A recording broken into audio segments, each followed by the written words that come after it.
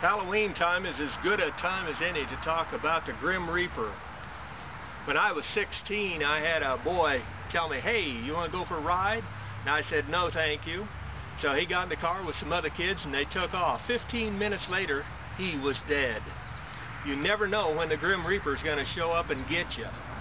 And he's going to be real busy, I guarantee you, the old Grim Reaper, for the next 100 years.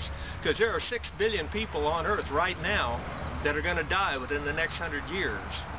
And I want to keep you alive as long as possible, and to keep the Grim Reaper away from you. You got to use some common sense in a lot of different things, because he's always going to try to figure a way to get you. And it ain't just the Grim Reaper. You also got another enemy. It's called the devil. One way or another, he's going to try to shorten your life.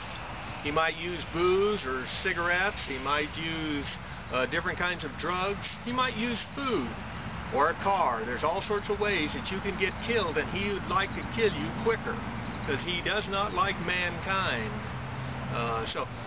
What we also want you to know is, since the Grim Reaper's coming at you, down the road, you're going to be on the other side.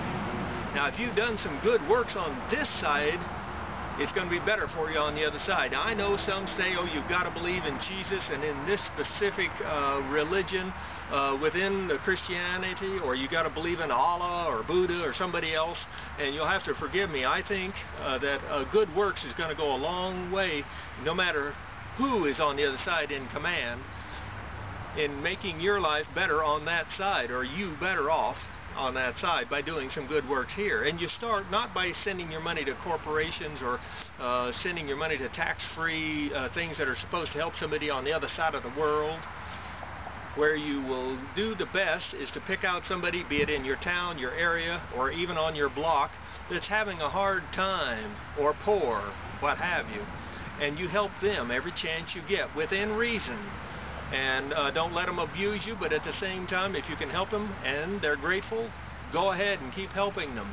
Because the Bible says, my Bible says, when you've helped the least, you've helped him. And so this is one way to also give you a little bit of edge on the other side. And keeping it in mind, the old Grim Reaper is coming after you. This is Halloween time, but you don't know when he's going to show up. So this is McCook's Mr. Bill. We hope it's a long time down the road for you. Rate this film.